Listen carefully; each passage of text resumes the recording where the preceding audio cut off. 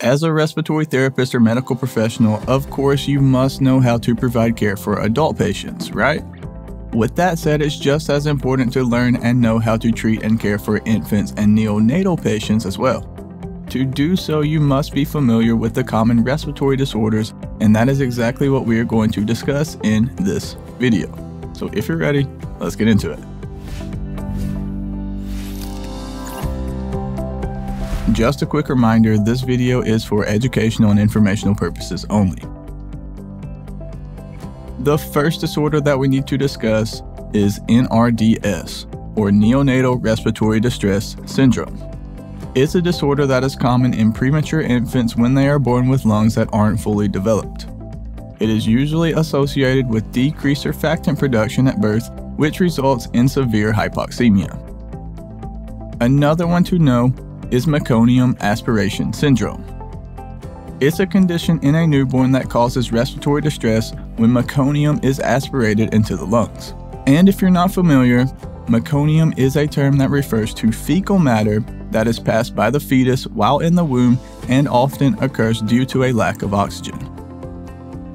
Another disorder to know about is apnea of prematurity. This is a disorder that occurs in preterm infants, which results in frequent periods of apnea that last longer than 20 seconds. It is caused by a physiologically underdeveloped respiratory control center in the brain and often results in bradycardia, pallor, and/or cyanosis. Next up is a congenital diaphragmatic hernia. This is often a life-threatening disease in newborns that occurs when the diaphragm does not close completely during prenatal development. It results in severe respiratory distress and requires immediate surgical repair. The respiratory therapist will assist with intubation and mechanical ventilation. Infants with this condition may benefit from high-frequency oscillatory ventilation as well. Also, ECMO may be indicated in severe cases. If you're not familiar with some of these terms, be sure to subscribe because we'll be covering them in more detail in future videos. And as a medical professional, you must know about delivery room management. While technically it's not a disorder, a respiratory therapist must be familiar with the process of delivery and care of a newborn during and after birth. This includes performing an assessment of the newborn's heart rate, respiratory rate, muscle tone, color, and reflexes. You will also need to obtain an APGAR score, which is a system that is used to quickly determine the status of the newborn's overall condition.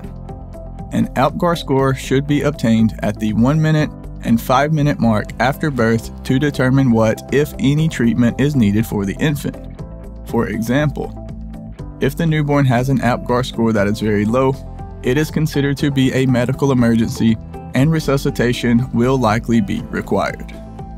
Real quick guys, do me a huge favor and hit the like button. It really helps support the channel and I greatly appreciate it. And while you're down there, go ahead and click the subscribe button as well because we have a ton of other videos on our channel that I think you will enjoy. I hope you liked the information that was shared in this video. This was just a quick overview of some of the common respiratory disorders that you should be familiar with. Again, be sure to subscribe because we're going to be breaking them down further into much more detail. As always, this video is not for clinical use. It was created for educational purposes only, so please speak with a physician for appropriate care for a patient. And if you want to dive deeper and learn more about this topic, you can go to respiratorytherapyzone.com where we have a ton of free study guides, practice questions, and other helpful resources. I'll drop links to everything you need right below this video down in the description. Thank you so much for watching all the way to the end. Have a blessed day, and as always, breathe easy, my friend.